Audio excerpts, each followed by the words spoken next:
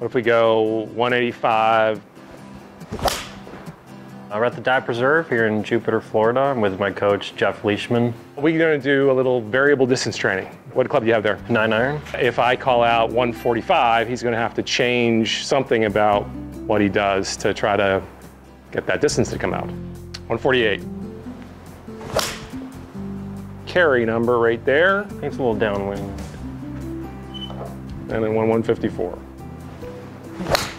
One of the things that Brett practices are stock numbers so that he can fill in the gaps between those numbers by either going harder from one or softer from another.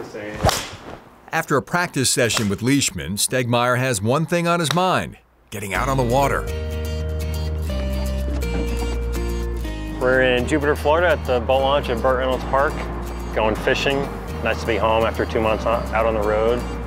Good relaxing day on the water, 80 degrees and sunny, so doesn't get much better than this. My agent, Randy Earl, this is his boat actually.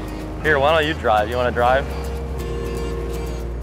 I usually catch like jacks, redfish, snapper, maybe some snook. It might not be snook season. I don't really know what the seasons are, but I'm like a 25 handicap fisherman, so. Yeah, we'll just kind of go, just keep hugging this up here, and then we'll get up around this corner. There's a bridge up there. Here you go, Brett.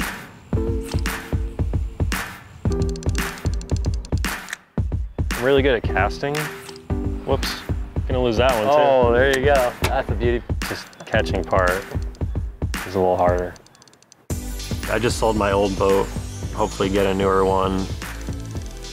The old boat I had, it was called the Silver Fox before I got it, but I had that pulled off of there.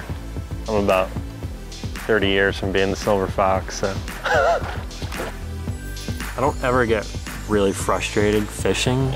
A bad day on the golf course is gonna mess me up mentally for a while, but a bad day fishing, I just kind of brush it off.